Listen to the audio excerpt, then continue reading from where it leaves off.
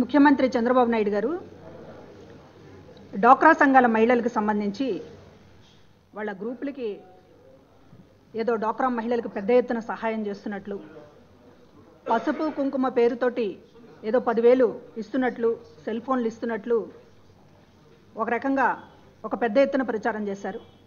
ఆయన కూడా దాదాపు 3 చోట్ల ఏమో గంటల పాటు పాపం మహిళల్ని కూర్చోబెట్టి పొద్దు నుంచి రాత్రి దాకా కూర్చోబెట్టి గంటల కొద్దీ ఆయన ఉపన్యాసాలు కూడా ఇచ్చారు. ఈ అక్క చెల్లెమ్మలకి పసుపు కుంకుమ కింద ఇస్తానని ప్రకటిస్తున్నటువంటి 10,000 రూపాయలు ఏంటి, ఎట్లా ఇస్తారు అనేటటువంటిది ఏమన్నా స్పష్టత ఇచ్చారా అనేటటువంటిది ఒకసారి చూడాలని చెప్పి కోరుతూ ఉన్నాం. ఈరోజున ఇది 3 దఫాలుగా ఫిబ్రవరి నుంచి చెక్కుల రూపేణా ఇస్తామంటున్నారు. అది కూడా ఫిబ్రవరి నుంచి మొదలు పెడతారు. ఫిబ్రవరిలో ఒక చెక్ ఇస్తారట, మార్చిలో ఒక చెక్ ఇస్తారట, ఏప్రిల్లో ఒక చెక్ ఇస్తారట. ఇంతకీ పోనీ ఈ చెక్ ఏమన్నా ఒక డ్వాక్రా మహిళకి ఇస్తే ఆవిడ వెళ్ళి బ్యాంకులో ఏమన్నా విత్డ్రా చేసుకోగలుగుతుందా అంటే సమాధానం లేదు. అంటే ఈ చెక్కు వల్ల డ్వాక్రా గ్రూపుల్లో ఉన్నటువంటి ఏ మహిళకి చేతికి ₹1 కూడా వచ్చేటటువంటి అవకాశం లేదు. సరే, చేతికి రూపాయి రాదు, ఆల్రెడీ డ్వాక్రా రుణాలు అనేటటువంటి అట్లానే పెండింగ్లో ఉన్నాయి. డ్వాక్రా రుణాలు మాఫీ చేస్తానని చంద్రబాబు నాయుడు గారు అధికారంలోకి వచ్చిన తర్వాత చేయలేదు. పోనీ ఈ అప్పులో అయినా ఈ 10,000 రూపాయలు ఏమన్నా మాఫీ అవుతాయా అంటే, ఆ రుణమాఫీ కూడా అవుతుందా అంటే దానిపైన కూడా స్పష్టత లేదు. అంటే డ్వాక్రా గ్రూపుకున్నటువంటి అప్పు పోదు, పోనీ విత్డ్రా చేసుకునేటటువంటి అవకాశం ఉందా అంటే చేతికి వచ్చేటటువంటి అవకాశం లేదు. మరి చెక్కులు ఎందుకయ్యా అని అడుగుతున్నాం. అంటే డ్వాక్రా గ్రూపులకి ఒక రివాల్వింగ్ ఫండ్లోకి వెళ్ళడానికి ఇది ఉపయోగపడుతుందే తప్ప కనీసం అప్పు తీర్చడానికి లేదు, చేతిలోకి రూపాయి తీసుకోవడానికి లేదు. ఇట్లాంటి చెక్కుల్ని 3 రకాలుగా ఇచ్చి 3 దఫాలుగా ఇచ్చి ఇవాళ నేను చాలా పెద్ద ఎత్తున అక్క చెల్లెమ్మలకి అండగా ఉంటున్నానని చెప్పుకోవడం అనేటటువంటిది ఎంత సిగ్గుచేటైనటువంటి విషయం అని అడుగుతూ ఉన్నాం. ఈ రోజున ఎవరైనా సరే ఒక చెక్ వచ్చిందంటే, పైగా ఇది దాదాపు ఎలక్షన్ కమిషన్ నోటిఫికేషన్ వస్తుంది అనేటటువంటి సమయంలో, దాదాపు మార్చిలోనో లేకపోతే ఫిబ్రవరి చివరకో నోటిఫికేషన్ వస్తుంది ఎన్నికలకు అనేటటువంటి సమయంలో, ఇవాళ మీరు ఫిబ్రవరిలో ఒక చెక్ ఇచ్చి ఆ తర్వాత చెక్కులకి ఎలక్షన్ కమిషన్ నిబంధనలు అడ్డుపడుతున్నాయని ఎగ్గొట్టేటటువంటి దానికి మీరు ప్లాన్ చేశారనేటటువంటిది నిజం కదా అని అడుగుతూ ఉన్నాం. ఇవాళ ఈ మాత్రం దానికి ఇవాళ పెద్ద ఎత్తున అన్నలాగా అండగా ఉంటానని చెప్పి ఏదో ముందుకు వస్తున్నట్లు బాకాలు. అన్నలు ఎవరైనా సరే, అన్న అనేటువంటి వాడు ఎవడైనా సరే ఇలాంటి చెల్లని చెక్కులు ఇస్తాడా? ఇలా చెల్లని చెక్కులు ఇచ్చేటటువంటి వాడిని అన్న అని అంటారా? ఇవాళ మీరు నిజంగానే ఒక అన్నగా ఉండదలుచుకుంటే డ్వాక్రా గ్రూపులకి మీరు అధికారంలోకి వచ్చాక 2014 అధికారంలోకి వచ్చే నాటికి ఉన్నటువంటి రుణాల మొత్తం చూస్తే 14,204 కోట్ల రూపాయలు. అది ఇప్పటికీ అలాగే ఉంది. ఆ రుణాల మీద వడ్డీలు పెరిగిపోయి ఇవాళ అధిక భారం ఇవాళ డ్వాక్రా గ్రూపుల మీద రుణాల మాఫీ పడింది. అది అలాగే ఉండిపోయింది. రుణాల మాఫీ అనేటటువంటిది జరగడం లేదు. వడ్డీలు పెరిగిపోయినాయి. వడ్డీలు పెరిగిపోయినటువంటి ఫలితంగా ఇవాళ డ్వాక్రా గ్రూపులని బ్యాంకులు ఒక దోషుల్లాగా ఒక దొంగల్లాగా కించపరుస్తూ, అవమానపరుస్తూ, నోటీసులు ఇస్తూ ఇవాళ ఇళ్ల మీద ఒక రకంగా బ్యాంక్ అధికారులు ఒత్తిడి తీసుకొస్తూ ఇవాళ మహిళలు ఒక రకమైనటువంటి భయాందోళనలో డ్వాక్రా గ్రూపుల మహిళలు గడుపుతున్నటువంటి పరిస్థితి. రుణమాఫీ చేస్తానని చెయ్యకపోగా వాళ్ళని అప్పుల్లోకి నెట్టి ఇవాళ ఇంతకుముందు చంద్రబాబు నాయుడు గారి అధికారంలోకి వచ్చే నాటికి ఏ గ్రేడ్, బి గ్రేడ్లుగా ఉన్నటువంటి డ్వాక్రా గ్రూపులన్నీ కూడా ఇవాళ పడిపోయినాయి. వాటి స్థాయి పడిపోయింది. వాటి కార్యక్రమాలన్నీ కూడా స్తంభించిపోయి ఇవాళ సి గ్రేడ్లుగా, డి గ్రేడ్లుగా డిగ్రేడ్ అయిపోయినాయి. మహిళా గ్రూపులని ఎంతో యాక్టివ్గా ఉన్నటువంటి, క్రియాశీలకంగా ఉన్నటువంటి మహిళా గ్రూపులని పూర్తిగా నిర్వీర్యం చేసి, నీరు కార్చి, రుణమాఫీ చెయ్యకుండా ఈ రోజున మీరు మళ్ళీ 10,000 రూపాయలు నేనేదో చేతిలోనే పెడుతున్నాను అన్నట్టు, అరిచేతిలో స్వర్గం చూపించడం అంటే ఇదే. చేతిలోనే పెడుతున్నాం అన్నట్టుగా ఇవాళ ఫిబ్రవరిలో ఒక చెక్ ఇచ్చి ఆ చెక్కు చెల్లుతుందో లేదో తెలియదు. ఎలక్షన్ కమిషన్ నోటిఫికేషన్ వచ్చాక మళ్ళీ ఇంకొక చెక్ ఇస్తారో లేదో తెలియదు. ఇట్లాంటి పరిస్థితుల్లో ఒక్క రూపాయి కూడా జమ కాకుండా, ఒక్క రూపాయి కూడా చేతిలోకి అందకుండా మహిళల్ని ఇట్లా ఊరిస్తున్నటువంటి అన్నలు బహుశా తెలుగు రాష్ట్రాల్లో ఎవరు ఇట్లాంటి అన్నల్ని చూసుండరు, ఏ ఆడపడుచు కూడా. ఇవాళ మీరు ఏం చెప్పారండి అసెంబ్లీలో? డోక్రా ఇప్పుడు నిన్న ఆయన మాట్లాడుతూ గంటల ఉపన్యాసం చెప్పాడు. సారాంశం ఏంటయ్యా అంటే ఒక్కటి కూడా నిజం లేదు. ఇవాళ ఆయన నిన్న ఉపన్యాసంలో మొత్తం 10,000 చొప్పున ఇప్పుడు 8,604 కోట్లు ఇస్తున్నట్లు, వడ్డీ రాయితీ కింద 2,514 కోట్లు ఇచ్చేసినట్లు, ఇప్పుడు ఇస్తున్నటువంటి 9,400 కలిపితే మొత్తం 21,000 కోట్లు మహిళలకు ఇస్తున్నాం. ఇది ఎవరైనా ఇచ్చారా చెల్లెమ్మలు అని చెప్పి అడుగుతూ ఉన్నాడు. మరి మా మహిళా ఎమ్మెల్యేలు అసెంబ్లీలో రోజా గారు, పుష్పశ్రీవాణి గారు, చరితారెడ్డి గారు ఈ ప్రభుత్వాన్ని ఒక ప్రశ్న అడిగారు. చాలా స్పష్టంగా సూటిగా ఉంది. ఇవాళ చంద్రబాబు నాయుడు గారు ఎంత అబద్ధాల కోరుగా మారాడడానికి ఇది చాలా స్పష్టంగా అడిగినటువంటి ప్రశ్న. ఏమిటి ఆ ప్రశ్న అడిగింది మా పార్టీకి సంబంధించినటువంటి మహిళా ఎమ్మెల్యేలు? 2014-15, 2015-16, 2016-17, 2017-18 ఈ మొత్తం ఆర్థిక సంవత్సరాలలో రాష్ట్ర ప్రభుత్వం మాఫీ చేసినటువంటి డోక్రా రుణాల మొత్తం ఎంత? జిల్లాల వారీగా వివరాలు చెప్పండి అంటే, లేదండి మేమేమి చెయ్యలేదండి, 2014 నుంచి 2018 వరకు డోక్రా రుణాలని మాఫీ చెయ్యలేదండి అని చెప్పి మంత్రి పరిటాల సునీత రిటర్న్ పూర్వకంగా, రాతపూర్వకంగా ఇచ్చినటువంటి అసెంబ్లీలో ఇచ్చినటువంటి సమాధానం.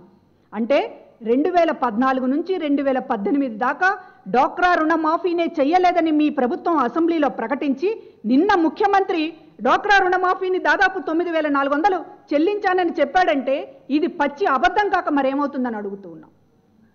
అదేవిధంగా పోనీ మీకేమన్నా డోక్రా రుణాలను పూర్తిగా మాఫీ చేయడానికి ఏమన్నా ప్రతిపాదన ఉందా, అసలు ఆ వివరాలు ఏంటి అని చెప్పి అడిగితే ఎటువంటి ప్రతిపాదన లేదండి అని కూడా ప్రభుత్వం సమాధానం చెప్పింది. డోక్రా రుణాలను ₹1 మాఫీ చేసింది లేదు. మాఫీ చేయడానికి ఏమన్నా ప్రపోజల్స్ ప్రభుత్వం దగ్గర ఉన్నాయా అంటే అది లేదు, ఏదీ లేదు. ఈ డోక్రా మహిళలకు సంబంధించి ఏమి చేద్దామనేటటువంటిది కనీసం ప్రభుత్వానికి ఆలోచనే లేదు అనేటటువంటిది అసెంబ్లీలో చెప్పి, ఈ రోజున మహిళల ముందుకి ఓట్ల కోసం వచ్చి ఎన్ని అబద్ధాలు ముఖ్యమంత్రి ఆడుతున్నాడు అనేటటువంటి చెప్తూ ఉన్నాం. ఇవాళ డోక్రా రుణమాఫీ లేదు. అంతేకాకుండా 2016కు సంబంధించి 2016 నుంచి 2016 అక్టోబర్ 16 నుండి బ్యాంకులకు 0 వడ్డీ బకాయిలు కూడా ప్రభుత్వం పూర్తిగా కట్టడం మానేసింది. కనుక ఇవాళ 0 వడ్డీకి మహిళలకి అప్పులు బ్యాంకులు ఇస్తున్నటువంటి పరిస్థితి లేదు. పావలా వడ్డీ పోయింది, 0 వడ్డీ పోయింది. ఇవాళ అసలు కనీసం ఇవాళ వడ్డీలకి మీరు పోనీ రుణమాఫీకి సంబంధించి ఏమైనా జమ చేస్తున్నారంటే అది లేదు, ఏదీ లేకుండా ఇవాళ డోక్రా మహిళలని పూర్తిగా వాళ్ళని నిర్వీర్యం చేసి ఒక రకంగా నాశనం చేసి ఇవాళ మహిళోద్ధారకుడుగా ముందుకొస్తుంటే, ఈ మహిళా ఉద్ధారకుడా లేకపోతే మహిళాసురుడా అనేది ఇవాళ మహిళలు ఆశ్చర్యపోతున్నటువంటి పరిస్థితి. మహిషాసురుడు పోయాడు, నారాసురుడు వచ్చాడు అనుకున్నాం. నారాసురుడు కూడా కాదు, ఇవాళ ఒక మహిళాసురుడు అనేటటువంటిది అర్థమవుతుంది. ఎందుకంటే దీనికి ఒక అందమైన పేరు పసుపు కుంకుమ.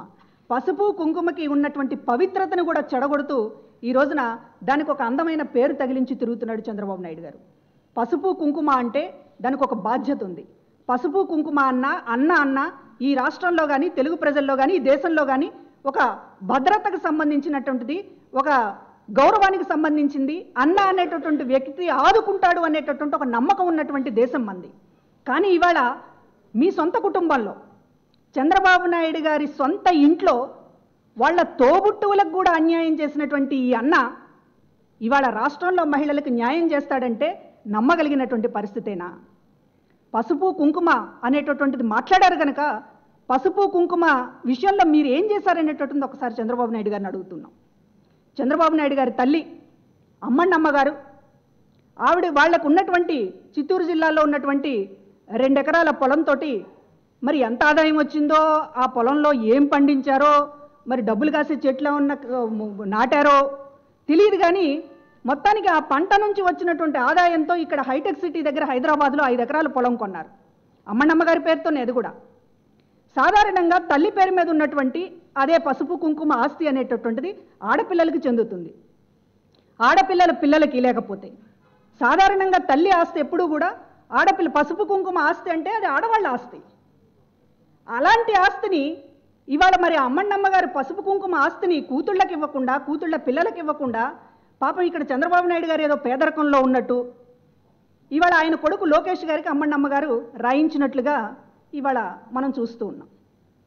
అంటే సొంత తోబుట్టువులకే పసుపు కుంకుమ విషయంలో అన్యాయం చేసినటువంటి చంద్రబాబు నాయుడు గారు ఇవాళ అన్న పోజు పెడుతూ ఇవాళ మహిళల ముందుకు వస్తే ఇవాళ ఎట్లా ఉందంటే, అందుకే రాజశేఖర రెడ్డి గారు అనేవాళ్ళు ఎప్పుడు కూడా కన్న తల్లికి అన్నం పెట్టని వాడు పిన్నమ్మకి బంగారు గాజులు చేయిస్తాడంట అని ఈ చంద్రబాబు గారి నైజం తెలిసే ఆయన పదే పదే ఆ సామెత వాడేవాళ్ళు. కనుక ఇవాళ రాష్ట్రంలో మహిళలకు సంబంధించి ఇవాళ ఆయన చెప్తున్నటువంటి అబద్ధాలు, మోసాలు ఎందుకు చెప్తున్నాడు కొత్తగానంటే, ఇవాళ డ్వాక్రా రుణమాఫీ చెయ్యలేదని ఆయనకు తెలుసు. చెయ్యలేదన్న విషయం ఆయనకే కాదు, రాష్ట్రంలో ఉన్నటువంటి 70 లక్షల మహిళలకి కూడా 70 లక్షల డ్వాక్రా గ్రూపుల్లో ఉన్నటువంటి మహిళలందరికీ కూడా తెలుసు. ఎక్కడ ఈ ఓటు బ్యాంకుకు గండి పడుతుందో అనేటటువంటి నిజం తెలిసి భయపడి ఇవాళ మొత్తం కూడా రుణమాఫీ చెయ్యలేదనేటటువంటిది ఎవరు అడగకుండా 10,000 రూపాయలు నేను చేతిలో పెడుతున్నానన్నట్టుగా, లేకపోతే సెల్ ఫోన్లు ఇస్తానన్నట్టుగా ప్రచారం చేస్తున్నారు. మళ్ళీ ఆ సెల్ ఫోన్కు సంబంధించినటువంటి ఆయన ఉపన్యాసం ఏంటి, మా పార్టీకి ఓటేస్తేనే మీకు సెల్ ఫోన్, ఇది ఒక మెలిక. మళ్ళీ ఆయన్ని గెలిపిస్తే సెల్ ఫోన్ ఇస్తానన్నట్టు మాట్లాడతాడు.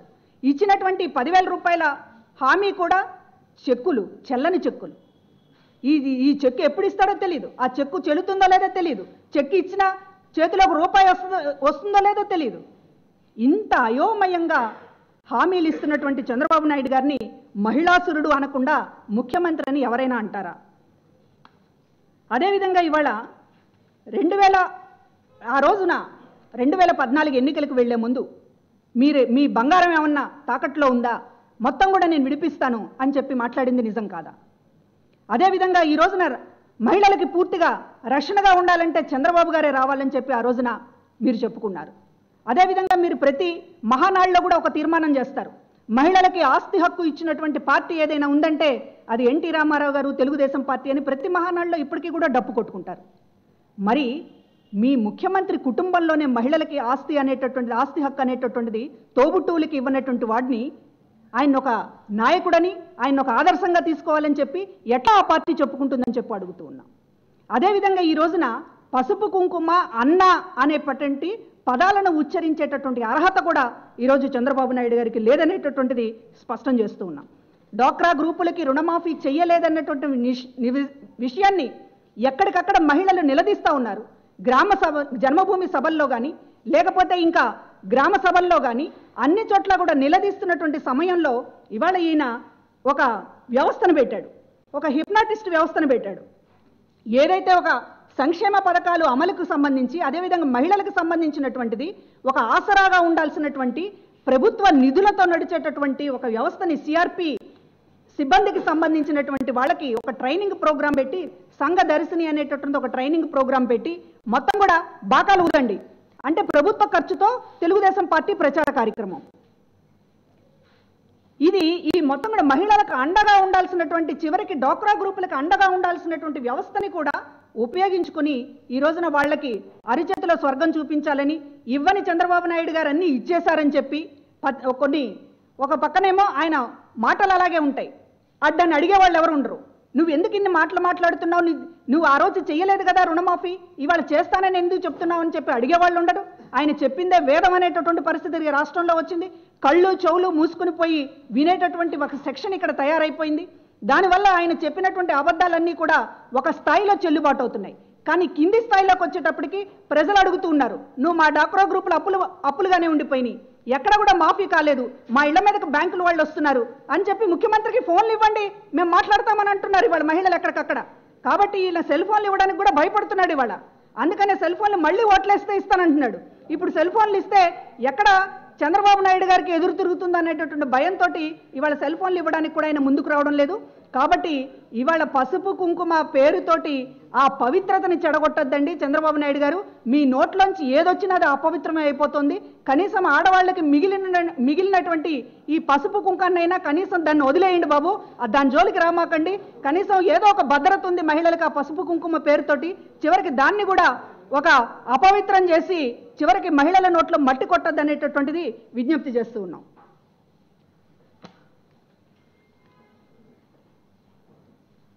అదేవిధంగా జగన్మోహన్ రెడ్డి గారు వచ్చాక ఏం చేస్తారనేటటువంటిది కూడా మేము చాలా స్పష్టంగా చెప్పాం. అసలు ఈ ఆరాటం అంతా కూడా ఎందుకు వచ్చింది చంద్రబాబు నాయుడు గారికి అనేటటువంటిది కూడా మేము ఇందుకు చెప్తూనే ఉన్నాం గత కొద్ది రోజులుగా. ఒక కాపీ రాయిళ్లా తయారైపోయాడు. ఇవాళ డ్వాక్రా గ్రూపులకి జగన్మోహన్ రెడ్డి గారు ఇస్తామన్నటువంటి హామీలు విన్న తర్వాతనే రుణమాఫీ కూడా చేయనటువంటి చంద్రబాబు నాయుడు గారు ఈరోజు అది చేస్తున్నాను ఇది చేస్తున్నాను అని చెప్పి మాట్లాడుతున్నారు. ఇవాళ మహిళలకి దాదాపు 9 సంవత్సరాలుగా జగన్మోహన్ రెడ్డి గారు ప్రజల మధ్య ఉన్నారు. 9 సంవత్సరాలుగా ప్రతి సంవత్సరం సరే పాదయాత్ర అంటే 14 నెలలు పూర్తిగా ఉన్నారు. కానీ ప్రతి సంవత్సరం ప్రతి నెల కూడా ఈరోజు ప్రజల మధ్యలో ఉండడం వల్లనే మహిళలకు సంబంధించినటువంటి వాళ్ళ స్థితిగతులు ఎట్లా మారుతాయి, వాళ్ళ కుటుంబం ఎట్లా పైకి వస్తుంది అనేటటువంటి ఒక ఆలోచనతోటి కొన్ని నవరత్నాలను కొన్ని హామీలు అనేటటువంటితో ప్రకటించారు. ప్రధానంగా మహిళల్ని దృష్టిలో పెట్టుకుని ఆయన చేసినటువంటిది ఇవాళ డ్వాక్రా గ్రూపుల్లో ఎక్కడ కూడా అప్పులు మాఫీ కాలేదు.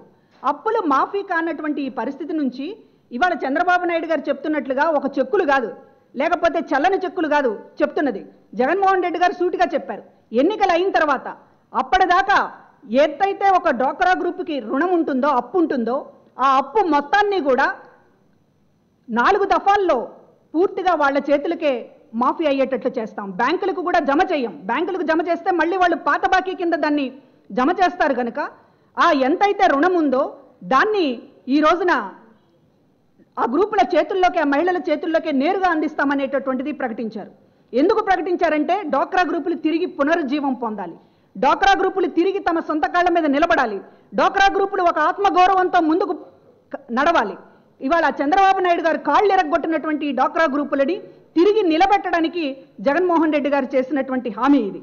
అదేవిధంగా ఈ రోజున మహిళల పట్ల ఒక ప్రేమతోటి మహిళలు ఒక సగౌరవంగా ఒక కుటుంబానికి సంబంధించినటువంటి పూర్తి బాధ్యత నిర్వర్తించేటటువంటి స్థితిలో ఉంటేనే ఆ కుటుంబం బాగుంటుంది, ఆ సమాజం బాగుంటుంది, ఆ రాష్ట్రం బాగుంటుంది అనేటటువంటి ఉద్దేశంతోనే 45 ఏళ్లు నిండినటువంటి ఎవరైతే చిన్నప్పటి నుంచి కష్టపడుతూ ఉంటారో ఎస్సీ ఎస్టీ బీసీ మైనారిటీ వర్గాలకు సంబంధించినటువంటి మహిళలకి 45 ఏళ్లకి పెన్షన్ ఇవ్వడం వల్ల వాళ్ళు ఆ వయసులోనే చేతగానటువంటి పరిస్థితి వచ్చినప్పటికీ కూడా ఒక కనీసం భరోసా ఉంటుందనేటటువంటి ఉద్దేశంతో వైఎస్ఆర్ ఆసరా అనేటటువంటి పథకాన్ని ప్రవేశపెట్టారు. అదేవిధంగా ఇవాళ మొత్తం మహిళలకు సంబంధించి ఎన్ని రకాలుగా అండగా ఉండాలో అన్ని రకాలుగా ఇవాళ జగన్మోహన్ రెడ్డి గారు ప్రకటించినటువంటి పథకాలను చూసి ఒక రకంగా భయంతో వణికిపోతూ ఇవాళ చంద్రబాబు నాయుడు గారు ఈ చల్లని చెక్కుల పథకాన్ని ప్రవేశపెట్టారు. అది పోనీ జగన్మోహన్ రెడ్డి గారిని చూసి భయపడో లేకపోతే మరొక కారణంగానో నిజంగా ఆ 10,000 ఒకే టైం ఇచ్చి ఉంటే పోనీ కొంత మహిళలకు ఊరటుండేది. కానీ అది ఇవ్వకపోగా చివరికి మళ్ళీ వాళ్ళు మోసం చేయడం, పసుపు కుంకుమ పేరుతో కూడా మోసం చేయడం అనేటటువంటిది ఇది చంద్రబాబు నాయుడు గారికి మాత్రమే చెల్లింది. ఇంకెవ్వరూ కూడా ఈ దేశంలో అట్లాంటి పసుపు కుంకుమ పేరుతోటి ఆడవాళ్ళని మోసం చేసేటటువంటి అంత పాపానికైతే ఎవరు కూడా ఒడిగట్టరండి. మరి ఆయనకు మనసు ఉందో లేదో ఇవాళ ప్రజలకు మహిళలందరూ కూడా గమనిస్తున్నారని మనం అనుకుంటున్నాం.